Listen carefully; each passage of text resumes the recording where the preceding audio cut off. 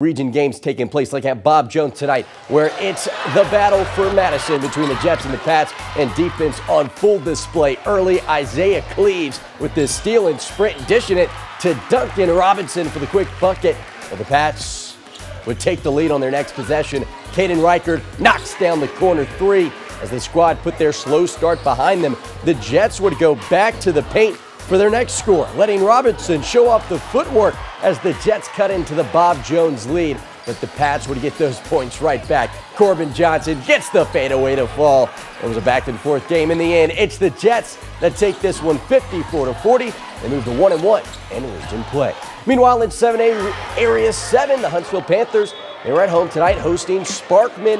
The Panthers, the 12th ranked team in the country, 22-1 on the year. They show you why. Big corner three to extend the second half lead. And then check out this pass inside for Simon Walker. A kiss off the glass and the foul. Sparkman, they would try to stick around. Nice fast break layup here for Tylen Pace. He gets it to go, but the Panthers were rolling tonight. Josh Bowman shows off his skills. Tough basket, making a 30-point win for the Panthers, 85-54 over the Senators. All right, let's look at some other scores from around the state. Tanner, they get a big win over Whitesburg Christian tonight, 79-58, while West Limestone gets a win at home over JP2, 53-41.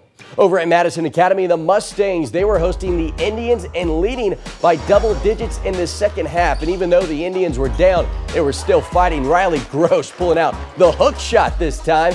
And then shortly after, East Limestone finishes the fast break behind the arc. Jeb Blanton gets the three to fall. But even with the bucket, the Stangs led by 20. They keep pushing the pace.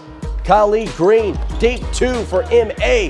But then they fire from deep. Anthony Wilson the second with the step back tray to give them a 26-point lead. Madison Academy, they go on to win 76-48